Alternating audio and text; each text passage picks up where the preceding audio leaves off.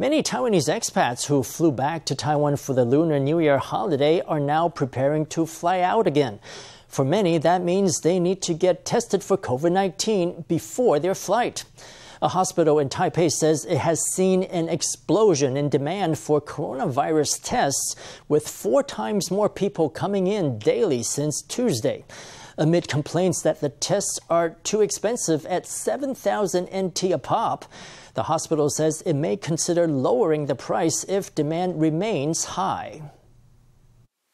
The waiting room for COVID-19 tests is packed with people. As the Lunar New Year holidays come to a close, many Taiwanese are getting ready to return abroad. For that, they need to provide proof that they have tested negative for COVID-19. There are so many people that the Hsing Wuhou Su Memorial Hospital has had to move some operations outdoors. I had to wait about an hour. It was almost more than an hour. It was a long wait. The number of people requiring a COVID-19 test after the Lunar New Year has quadrupled. Usually there would only be around 20 people willing to pay for a test.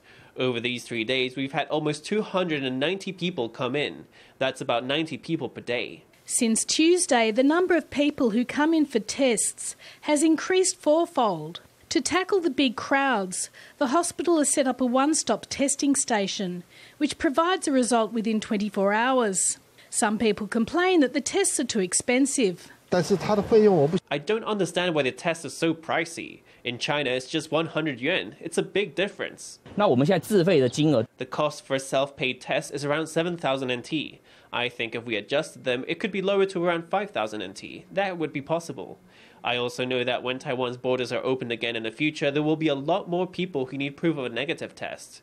When that time comes, hospitals will make adjustments to the pricing. The hospital says COVID-19 test fees could be lowered if demand for them keeps growing. It may be a long wait, though, as it seems unlikely Taiwan's borders will reopen before October.